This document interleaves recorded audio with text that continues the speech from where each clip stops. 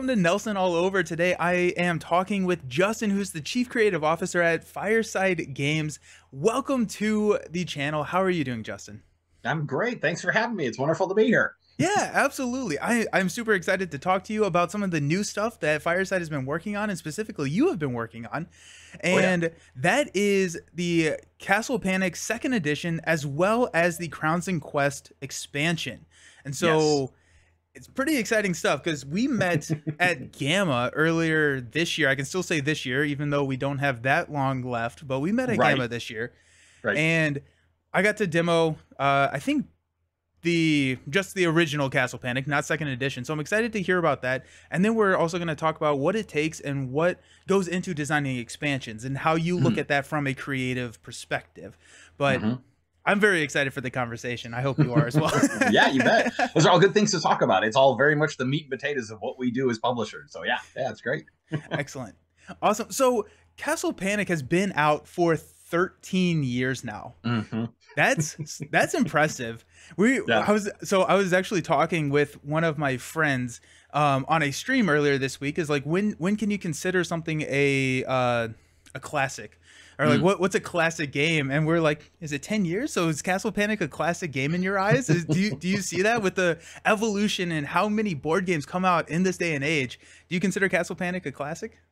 I mean, I kind of do at this point. It's just been around forever, it feels like, which Yeah. is really weird because I still remember working on it on day one. But yeah, no, it's been one of those things where it's our bestseller still. It's not That's even awesome. like we're just like sitting on this slow mover. It's the one we have the hardest time keeping in stock these days. And now we have the new version and all that. But yeah, no, it came on strong and has really not slowed down that much. So I feel like we kind of hit the nail on the head with our plan of let's make a game that's kind of gateway, but you can play it if you Hmm. want, and then of Hmm. course the expansions to add more.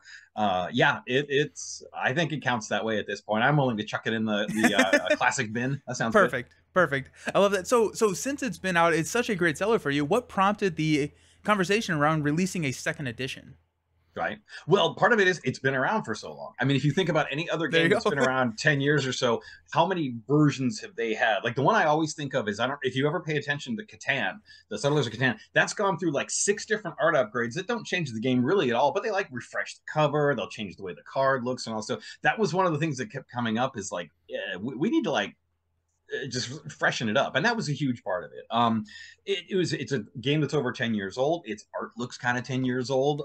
It needed to be brought up to kind of modern tastes and aesthetics, and also we had some issues with things like diversity and stuff. We did a really Mm, bad job on that, not intentionally, just laziness and forgetfulness, and also rushing to get the art done when we did the first printing, but that's a whole other story. And also there's a few things I always want to tweak in terms of graphic design and readability. What we didn't have were things that were massively broken in the game. There's nothing that was like, oh wow, this one rule is really broke. We fixed all that like the second printing. So this yeah. thing's been solid as a game for literally over 10 years. But we just knew it was time. And we've been talking about this probably for over 6 years, I think. We've revised our cover a couple of times. It has had, I think, 3 different covers of the old version. But this is the big one where it's like, okay, it's time. Let's let all new characters, let's make everything different, let's brighten it up, let's make it more readable. And that was what we did. Nice. Were there any like big surprises, or because you've been talking about it for 6 years, was everything in the second edition kind of a known quantity when you went into developing the second edition? We pretty much knew what we were getting in for, and we had very specific things we wanted to do with second edition. So it's weird when you're revising a game that's been around this long. It's like we've shaved off all the corners that we want to shave off. So this really came down to what specifically do you want to fix graphically? What do you want to fix visually? And is there anything from a component dimension that you want to fix? It was very very focused on that. So no real surprises there. We kind of went in with a good plan, and what we got came out of it. So yeah, I think we nailed that pretty good. Also, I mean, when we get into the expansions, we can talk about that. But this is going to be the 4th expansion when we get to that. So we've kind of done a lot of that too and knew what we were headed for. So we got lucky on that end. Nice. And so let's just jump right into it then. So the expansion brings a lot of stuff. It's a modular expansion. Talk to me about what the expansion brings to the game. Uh, so the big thing it brings it gets its name from the 2 big components. The crowns are the characters. There are 12 playable characters you get in the game. Each one has an in-game effect. one of the fun little details is that in Castle Panic, you're trying to defend the 6 towers in the middle of the board. Well, your character in the beginning gets a little marker that assigns it to one of those towers. If that tower gets destroyed, you lose your ability, unless you have a backup tower to go to if you're playing with less than 6 people. But eventually, you're going to run out of towers and start losing your abilities. You, the player, are still in the game, but you don't have that sweet ability. And I love that. That brings a whole new level of strategy to the game.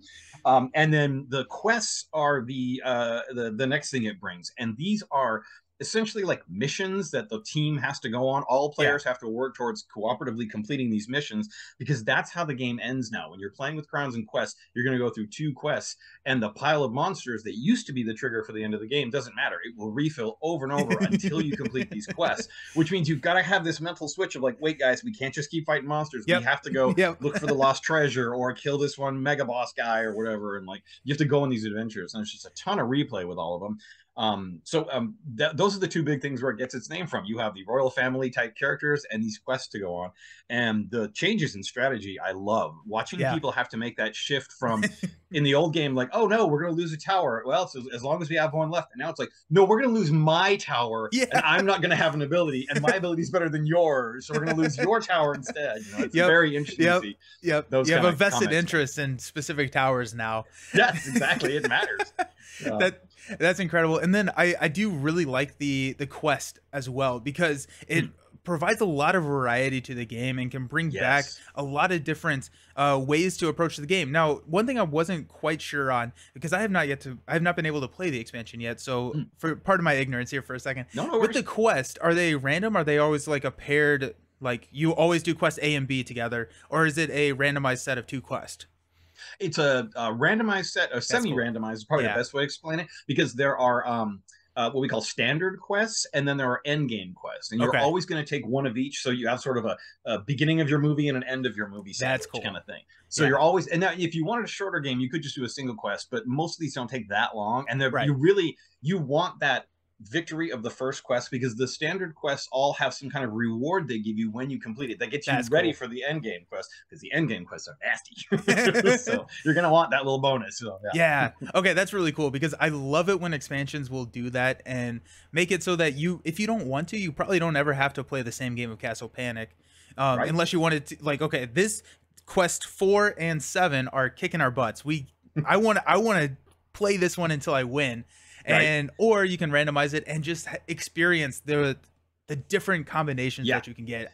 Love it. And the way one of them ends is going to change how the next one begins. Like if you absolutely nail the first quest, you may be in a great place for that final quest, and it might almost be easy. On the other hand, if you barely crawl through the first one, are you in for a rough time? Now, obviously, there's a little bit of a gradation scale. Not all of them are super hard, but the end game quests are rough. The big thing about the end game quests is they give you the mechanical means by which the game will actually be won or lost. So instead of just beating monsters, this is like, you have to teleport the castle to safety. You have to rescue these people. You have to close the caves that the monsters are coming out of. So it's this new way of hitting it. And again, like, that's great if you come into that with all your cards and everybody's got a tower and you got all your powers, but if half of you are dead and somebody's got no cards and you got this really nasty thing you got to beat, it's a whole You're in trouble. You're in trouble. Yep. Excellent. Okay, and I realize that this question may not be super fair, but do you have a favorite part of the new expansion?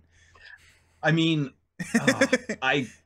I'm so torn. I love the characters because of all the strategy they change, and some of the abilities are just so cool that when they pop in and at the right time and you just nail it, it's so cool. But the quests, I mean, the story they build and the way you have to change completely how you think about playing the game. All the other expansions have added to the game, but they primarily add like a new monster you have to deal with somehow and a new thing you get to do as castle players. So you're kind of just playing more Castle Panic. This is like a totally different way to do it. So to answer your question, no, I love all my children equally. And I think that's the correct answer. That's the one everyone gives me. So, but it's so hard to pick. It's so hard. Yeah, no. And so this is the 4th expansion for Castle Panic, right? Yes, that is correct. Okay, so when you're thinking, let's talk a little bit about the design process around an expansion. So when you built Castle Panic, it came out 13 years ago. I'm sure you worked on it before 13 years ago. Just a little bit. Yeah, just a little bit.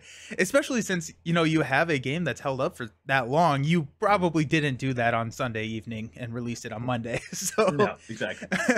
But with the expansion development, did you have ideas for specific expansions when you were developing the base game? Did they come out of playtesting? Did they come out of the 13 years of knowledge and, experience that you have with the game now? How mix of both? How did that work? Yeah. No, great question. I mean, it's a little bit of both. When I was working on the very, very base game, we had some ideas in it that were a bit like more magical, and they were cool, but they felt like a little bit like we were starting something new with it, kind of. And also, you got to remember, this was like 13 years ago. I was showing this game to people and it was blowing their minds. They didn't understand how to play. We had to like walk them through it. So people weren't as versed in games. And our Hmm. gateway game, we really wanted this to be approachable by anybody. And we were finding some of the more magical bits got confusing. And we're like, okay, you know what? Cut those off. Let's do a magic expansion. Let's just lock Cool. down the like Lord of the Rings type experience here of defending this castle. And here we Yep. go. Now you know how to play. And right away, that was the first expansion, was the Wizard's Tower. All the magical ideas, plus a bunch of new things I wanted to introduce, new monsters. Those all, I won't say it wrote itself because we still put a lot of work into it, but we Right. Yeah. definitely had a very solid base for that. We knew we wanted to do another expansion about a really big, scary boss guy coming, Okay. and that Okay. eventually became the Dark Titan expansion. Yeah. Along the way, we had wanted to build more contraptions and things like build traps and stuff like that, and we didn't really have a means to do that, so that got worked into Engines of War. I will say I have to give a huge prop to our fans, though. We had tons of people reaching out to us going, oh man, it would be cool if you had a monster that did this, and gosh, I wish I had a character ability or something. And I Yeah. just made notes and notes, and to give full credit, a lot of those, if somebody gave us an idea, they're in our rule book, and a special Oh, thank you good. for that. That's cool. We That's actually really cool. credit them if they did that. So it was Yeah. kind of a mix of, I've got like a 20-page document of all things I can do in Castle Panic, and I pull out whenever we make an expansion the things that make sense. Yep. It's not 20 pages anymore. It's getting lower. But we also always get feedback, and people submit cool ideas. I'll see something Mm. on BGG where somebody's like, hey, what about this? I'm like, oh, that's a neat idea. That's a really cool idea. I like that. Yeah, Nice. so it's a mix. It's very open ended, and it just comes down to what's gonna be the most fun. Yeah. I don't really care who gets credit. Just, is this cooler than my idea? Great. Is my idea a little better? Awesome.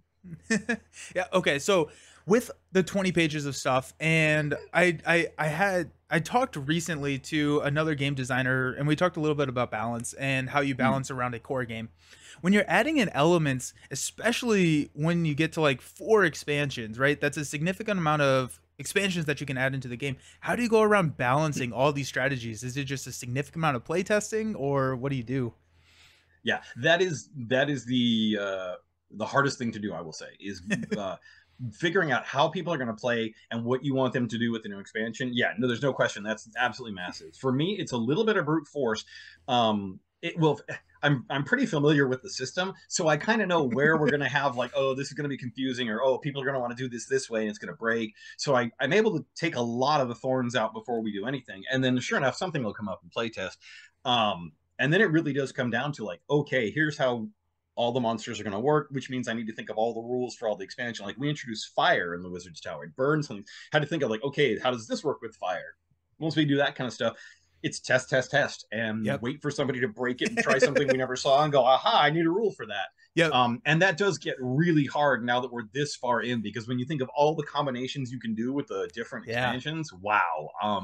That was a challenge with Crowns of Quest. The one nice thing is Crowns of Quest on its own does not get mixed in with the game the way the other ones do. The other games, Okay. you actually take monsters from the new expansion and mix them into the pile. You'll take some monsters out so the game doesn't get too long. This one doesn't work that way. It is a complete like standalone in the sense that you just drop it on the table and start playing. You don't have to mix or anything. There's no cards that get shuffled in. So that made it way easier, because now it's a matter of like making sure that when you're doing a quest, certain events and characters or components just know how they work with all the other expansions, and it clicks in. But yeah, no, I won't deny at all that is the thing that keeps me up at night going, oh, if we do a new expansion, now I have to figure out how this rule works and that rule works. And yeah, it's challenging.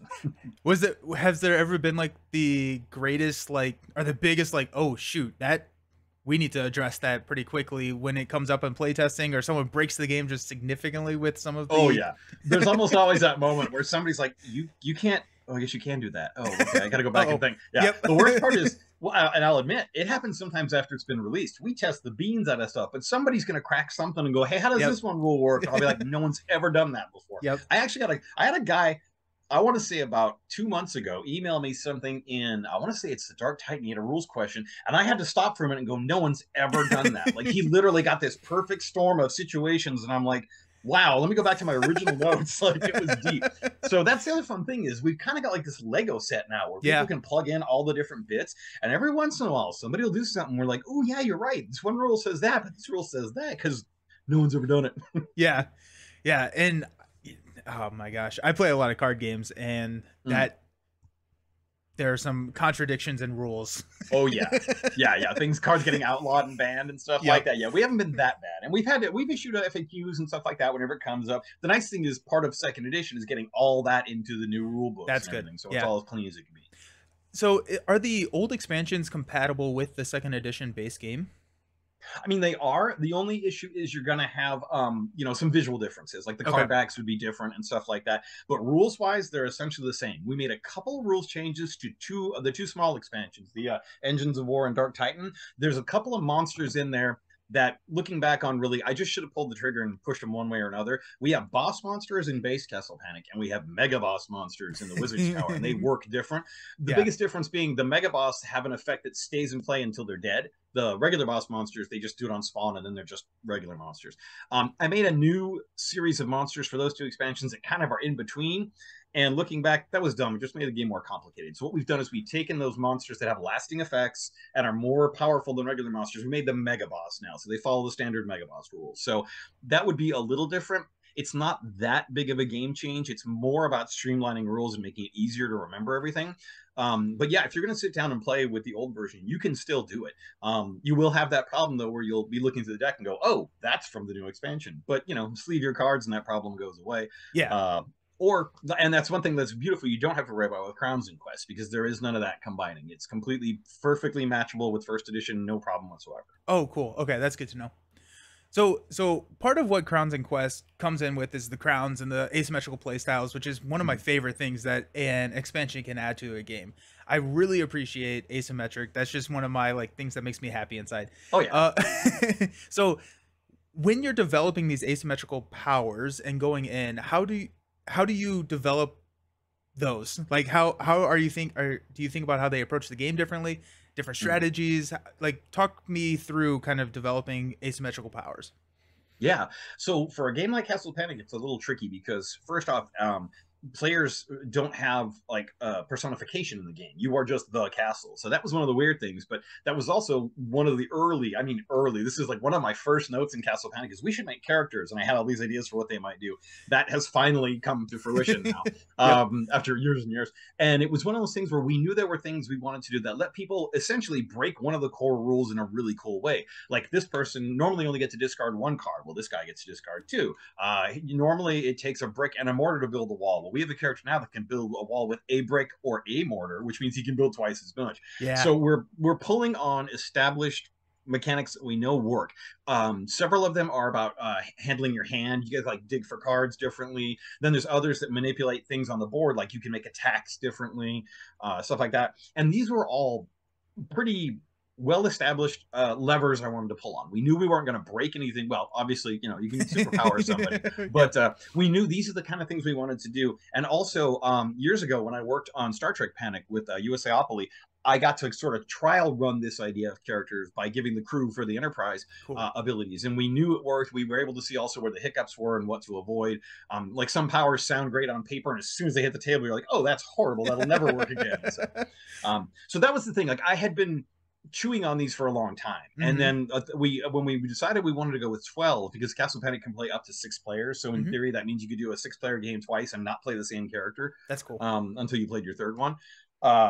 So going there, we did have to dig a little bit deeper, but that was also fun because we knew we've come a long way since the first version of the game. But we had new abilities we could tweak and twist and all that and stuff. So I think it comes from knowing the system really, really well and what can you bend and break. Yep. Kind of Yep. some of these are going to be pretty obvious. In a lot of games, I see people get to manipulate die rolls. That's a great character ability. It always feels good. There's so much you can do. We've seen so many things now. It's so easy to push on. But yeah, for our list, we knew it pretty well. We knew what levers we wanted to pull, and it was good. Yeah. Do you have a favorite asymmetrical power?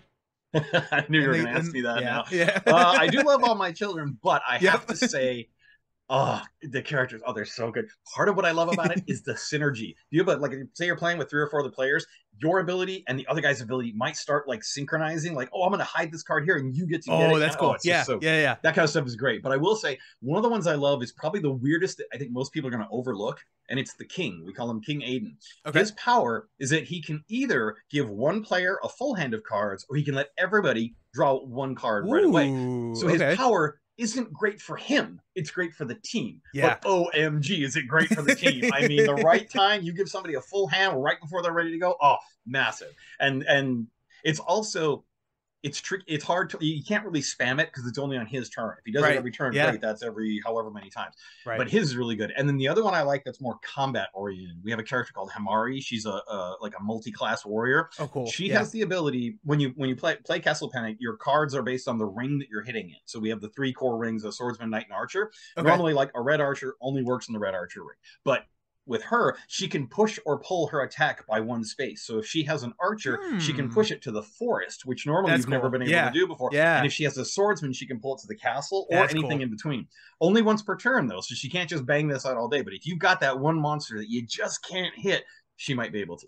And there's things like that in the game that are just so good. But those are the 2 that jump to my mind of like, they read so simple. It's like, oh, you can adjust your attack by 1 ring.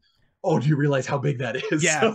How It's the so consequences and the fallout. Oh, Mhm. that's really cool. And then also seeing how like the king can interact, or any of the asymmetrical powers can interact with other ones at the table. And so the king may Yes. play different with character 6 at the table versus character 11 at the table. And Yes, that gets completely. really cool. And Yeah, it's and fun. turn order can matter too. Like if I'm going to do this Yeah. thing for you, is that going to set you up better, or should I leave this so you have it? Yeah, it's, and that's the thing, like a whole new way of thinking about Castle Panic that you've Yep. never done before.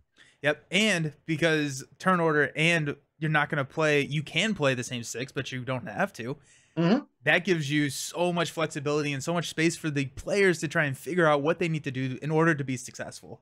Yes, And that's yeah. just really cool. I Yeah. love it when powers open up that play style Mhm.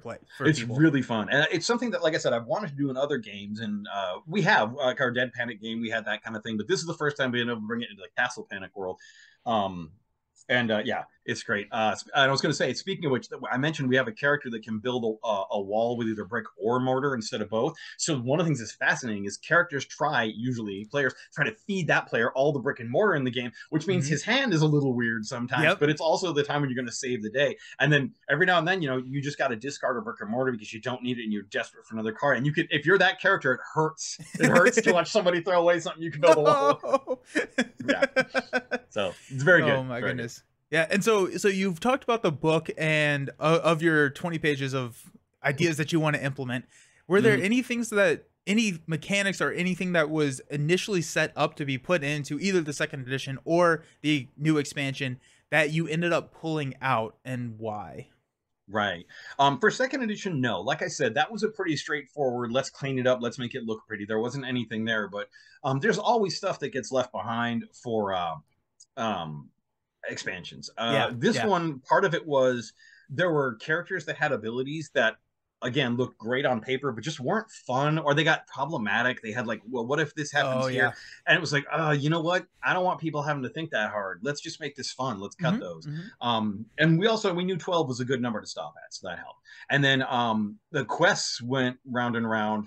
Oh, I'm sure. I mean, there's some that I love the concept of a couple, and they didn't work. Or what was the real problem is they would take way too long. Like Castlematics a fun game, but it kind of has a time limit. You want Yeah. this to be something you can play in a single night with a decent sit down. And some of these quests were just like, oh god, this is like another hour. No, Yeah. it's not fun enough for that. So Yeah. we made it this like downloadable, like hey, if you want it, kind of things Oh, at that's some cool. point. But Yeah. I don't know. I don't like to give out stuff that I feel breaks the game or doesn't make it fun. So I'm able Yeah. no promises, but we'll Yeah. see. Oh, that, or maybe like a promo. That could also be Yeah, like a that cool kind of promo. thing. We've done that before. Yeah. Promos can break the game a little. That's Oh, yeah. most of ours do. It wouldn't be a promo if it didn't, right? So Yeah, exactly. okay, so I want to talk about, because this is a little bit adjacent to the 2nd edition, but you did a My Little Castle Panic, right? Yes, my first Castle Panic. My Yeah. first Castle Panic. Yeah. Yeah, So a couple of years ago. Yeah, so yeah, I'll just tell you how it came about. We were yeah. talking with some friends of ours, and we know some retailer friends that were thinking, boy, I wonder if you could do like a kids version. And there are some kid versions of some pretty popular games. There's a kids version of Catan, a Ticket to Ride Junior, I think it is. We've seen a There's a few like surge that. of them in the last like Yeah, 5 years. There's been a yeah, lot, and which we is were great. part of that because we were Yeah. like, well, I think we could, like, let's see what we need to focus on. And so we went back and we boiled it down to core curriculum for preschoolers because the game itself is not so complicated that younger kids can't play it. But Yeah. we're talking really young kids we wanted to focus Yeah. on Yeah. because Yeah. the preschool market is its own thing. So we focused on matching shapes and colors, which is very much what these kids are Yeah. doing at this time and place. And we made this game that's essentially, if you took Castle Panic, made it one winding path, and there's a like a red triangle on this shape and a blue circle on this shape and a green square here, and then your cards just have a green square on it with, of course, a cool little character about to jump off and save the day. And it follows the same basic principle, though. If you can match where a monster is on the space, you play your card, you put him in the dungeon. If you can't, you can ask for help if another player wants to help. Cool. And then the monsters, the little pile of monsters you pull, you put them on the start space. And most of the time they're goblins, but there are 3 special monsters that like move the other monsters, or one jumps to the front of the line. Ooh, you have a single castle and a single wall at the end of this path. And if the wall's gone and a monster comes in, it takes out your castle, that's it, game's over. Yeah. So instead of like 6 towers and 6 walls, you have 1. And that's it. Now there's a card that lets you rebuild the wall. Again, there's 1 of them. And I won't lie, I've lost it a few times. It's not easy to do. But we did this kind of on a whim, like, let's just see. We think this is a good idea. We think this market could work. It's becoming our best-selling game. Really? Oh, that's awesome. Honestly, units per year, it's getting dangerously close to Core Castle Panic, and the reviews are amazing. That's awesome. That's so great. It's just been super fun. No reading are required or anything. Yeah. So like if you got somebody like around that 4, we found 3-year-olds couldn't usually sit still long enough, but at 4, man, this thing is like rocket fuel for them. Oh yeah, no, that's great. I'm so happy about that. That's incredible. How do you go around? Okay, so like you have to play test that. Did you play test it with 4-year-olds? We did. We did. Okay, we took it to daycares and stuff like that. Oh, yeah, fun. It was fabulous. Yeah. They were very articulate in how they did not like how these mechanisms interacted together, right? They'll tell you. Yeah. They have no filter, which was great. But one of the that's true. Was, yeah. They're not there to save your feelings. Oh no, they don't care. They will tell you what's dumb and what doesn't work. We got lucky that for the most part they were happy with it. One of the best parts was we literally took it to a daycare before they were going to close, kind of thing, and we started playing with the kids. And it only plays up to 4, so we had 4 with a few others looking on. As soon as that was done, they switched out, and then immediately the guys who had finished playing went and grabbed all their friends, brought them all over, and taught them how to play. So that's we awesome. Just sat back and just made notes on what worked. That's really good. Okay, cool. Yeah. Oh, nice. That's so fun. Oh,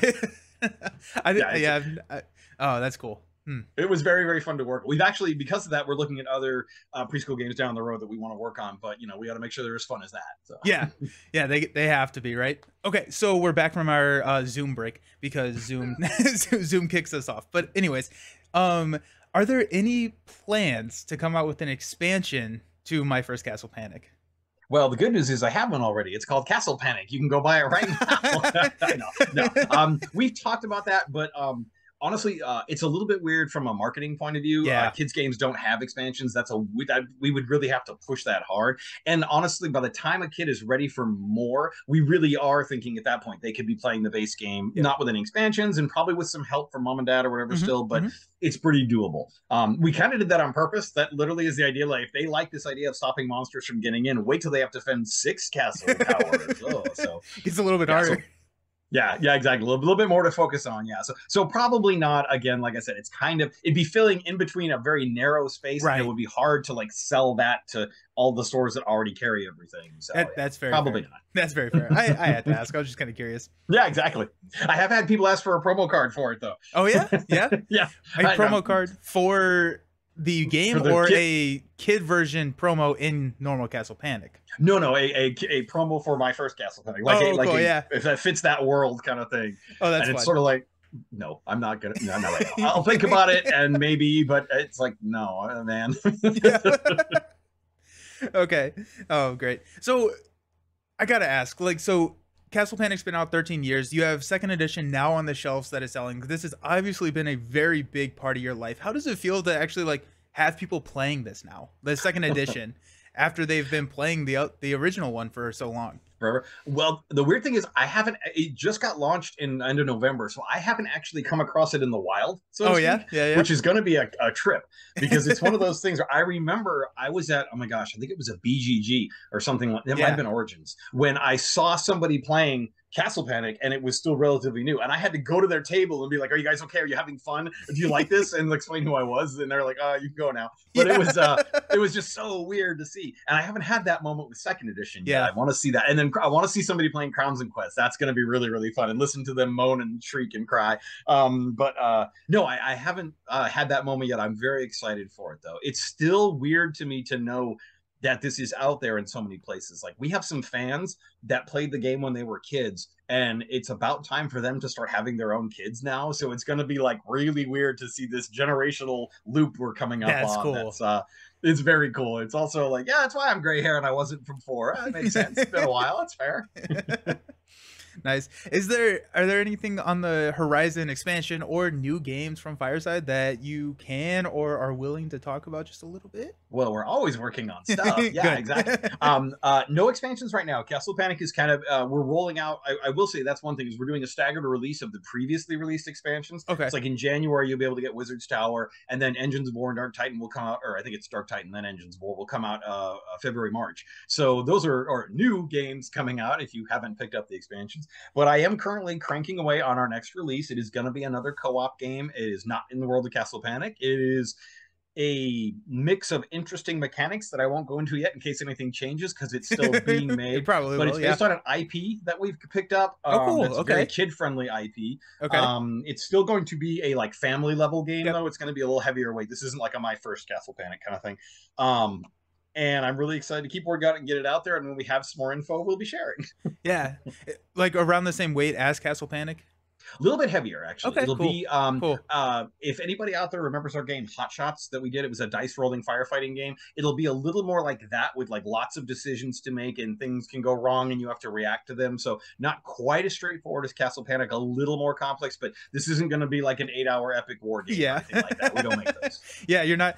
Okay, so just side tangent, because you said that and I needed to say something because I don't think I've talked about it yet. But I saw at PAX. Were you at PAX Unplugged? I think you were. Not this year, no. Okay, no, you weren't. Okay, Fireside was Fireside. Our booth was there being represented by like, a friend of ours, but okay. I wasn't there personally. Okay, I was like, I saw Castle Panic, I thought, Yeah. but also I saw a lot, so I may have just. But anyways, I passed, like, there was somebody selling a game that was in like a chest, and they had like those like war, like you could push units across the map. I was just like the old World War II movies. Wow. Yeah. Just like, oh my gosh, it's Yeah. like that's too much. That's Okay. too much.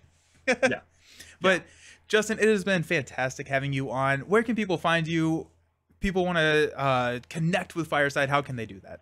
Right. Well, one of the easiest ways is firesidegames.com. We post all our new stuff up there. We have things you can download. You can check out games and all that good stuff up there. And then we're on all the big social media. We're pretty big on Facebook. We do a lot of stuff there. We have a really fun TikTok. If you want to see us do ridiculous things and have me do dress up like a wizard and stuff, I do that. I'm going to go follow that right now. It's pretty entertaining. I will admit, TikTok is actually a lot of fun to do. Yeah, we have an Instagram if you want pretty pictures too. So all that kind of stuff like that. You can get us on all those places. We also, if people are interested, we have a newsletter that we do that is once a month if we have anything to say. So it's not spammy, but it's really cool because we'd like to announce stuff on the newsletter first before we tell the regular public. So that's cool. You can kind of get a little sneak peek. So. Very cool. And all of those links to Fireside and Justice and Info is going to be down in the video description. So make sure that you go and follow along for all the new cool stuff that is coming out. But Justin, it's been a pleasure. Thank you so very much for hanging out. And until next time, happy gaming. Thank you, sir. I appreciate it. Yeah. See you around.